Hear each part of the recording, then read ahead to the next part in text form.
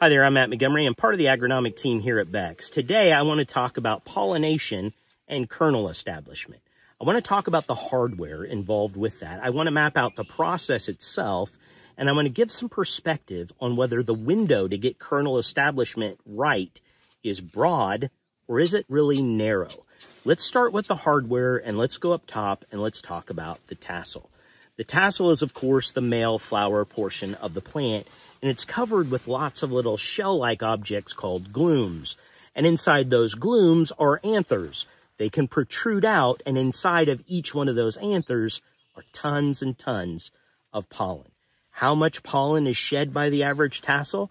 A couple to few million pollen grains are produced, and that adds up to a couple to few thousand pollen grains for each one of the silks on this ear.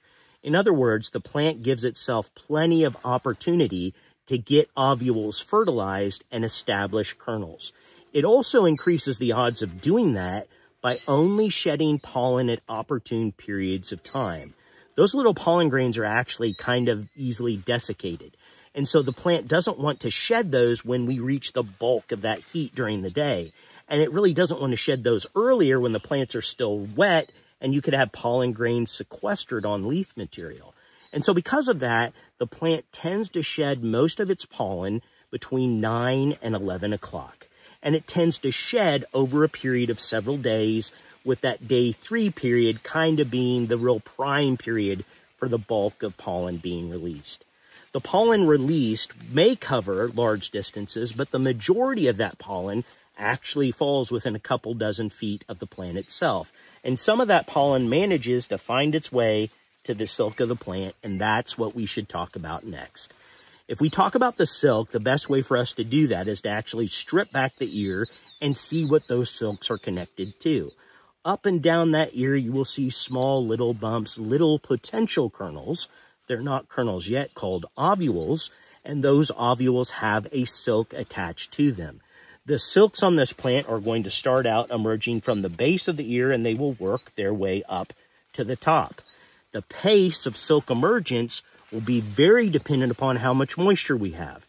If it is dry, if this plant is under moisture stress, those silks will creep out of the ear, increasing the chances that we miss pollen shed. If we have plenty of moisture, those silks fly out of the ear, sometimes on the order of a couple to a few inches per evening, if we see the adequate amount of moisture that we need for that silk.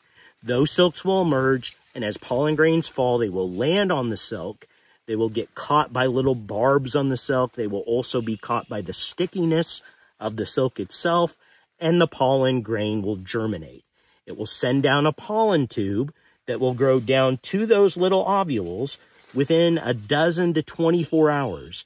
And at that point, when it reaches the little ovule, it will burst open, release its genetic material into that kernel, form that kernel, and at that point, the silk pinches off and becomes brown silk that you and I are actually familiar with. Now, do I have a broad or narrow period of time to get this right? Even though we think of this being a broad period of time, we have a narrow period of time to get pollination right. If we miss this, it only happens over a few to several days, we can mess up the whole season and mess up yield. Thanks a lot for watching. We'll talk with you soon.